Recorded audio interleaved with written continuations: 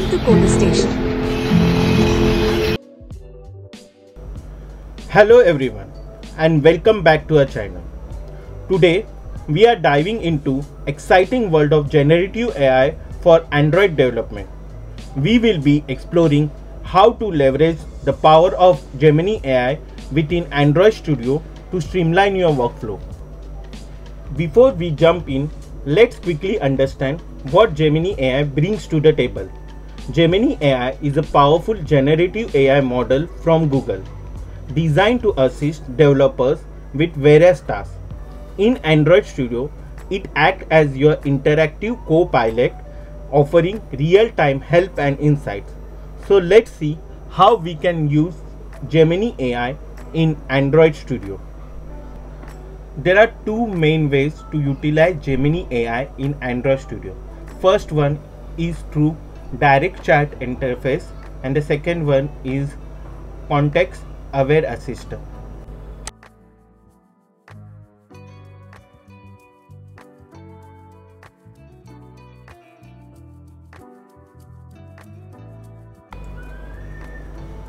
To open Gemini, first what we need to do is that we have to go to this main menu. In main menu we have to go to this view menu. In view there is tool window sub menu, and in this tool window sub menu we are having this menu like Gemini, as you can see over here. So on clicking Gemini we can start our Gemini.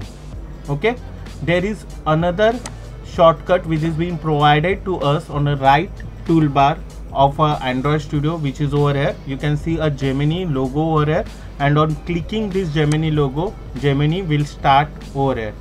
In order to use the facility of Gemini in Android Studio, first thing that we need to do is that we need to log in to Google. So in order to do login, we need to click on this login to Google button, which has been provided over here.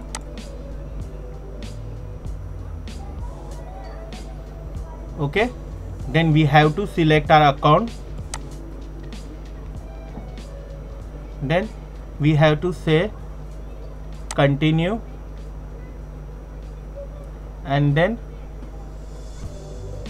we have to allow.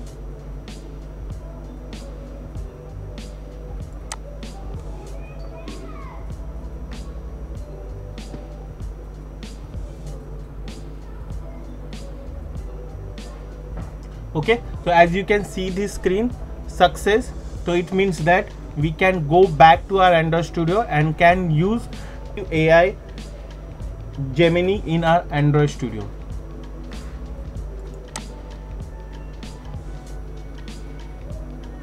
Okay, so as you can see some instructions are being provided over here. Then we have to click on this next button. So you have to be at least 18 years of age to use this Gemini in Android Studio, and then we have to click on this checkbox and we have to set. We are being provided with three options to select the privacy setting over here, to use the context from your project to improve response, ask to decide per project, do not use context from any project. So what I am doing is that I am selecting this first option over here. I am allowing, and then I have to click on this finish button. Okay, so over here we have started with this particular facility. As we have discussed that there are two ways in which we can use a Gemini in Android Studio. The first one that we have discussed is through a direct chat interface. So as we can see that over here there is a directly chat interface which has been provided to us, and over here we can directly post down the questions that we want the Gemini should answer. For example,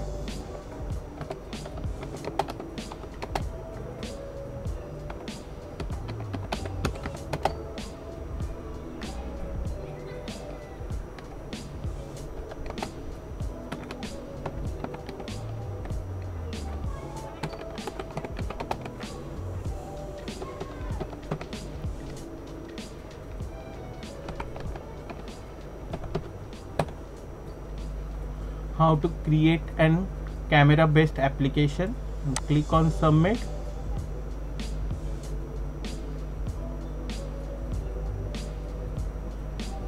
So it will give us steps.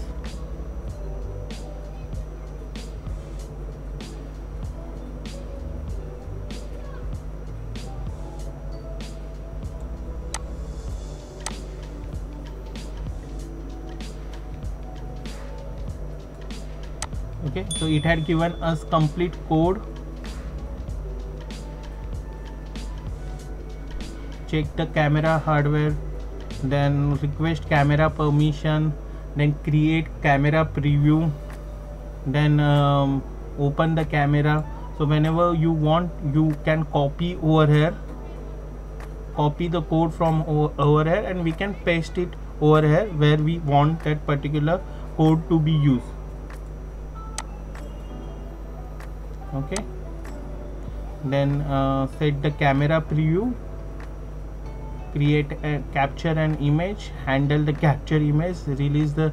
So in detail each and every step code is being provided, and if we require some kind of help, the reference is also provided to us.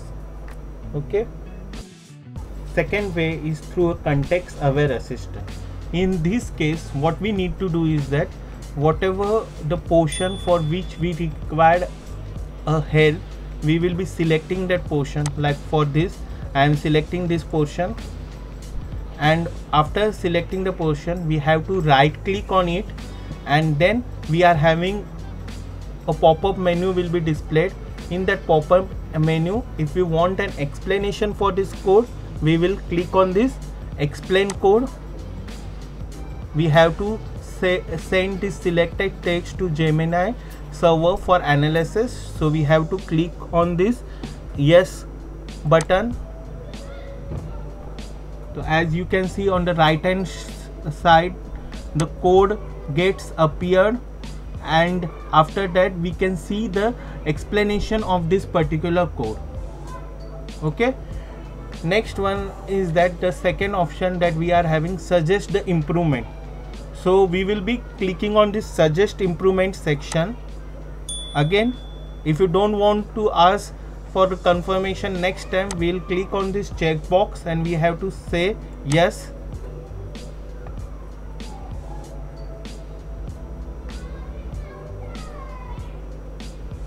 So as you can see that over here we are being provided with the suggestion. So if you want, we can use that particular suggestion over here. So instead of scaffold, they are saying that you have to use a surface. So if you want, you can copy paste this section, and after copy pasting this section, we can paste it over. So it totally depends on you. If you want some another improvement in the same code, you can type down the things over here, and you can do the modification in the suggestion which is been provided by the Gemini. Okay, so definitely Gemini will help us in improving our development process. Gemini AI presents a revolutionary approach to Android development by offering an interactive assistance and the ability to integrate generative AI features. It empowers developers to be more productive and innovative. So fire up Android Studio, unleash the power of Gemini and take your app development to next level. Feel free to leave a comment below if you have any question about Gemini AI or Android Studio in general. Don't forget to like and subscribe for more tech tutorials. Thank you.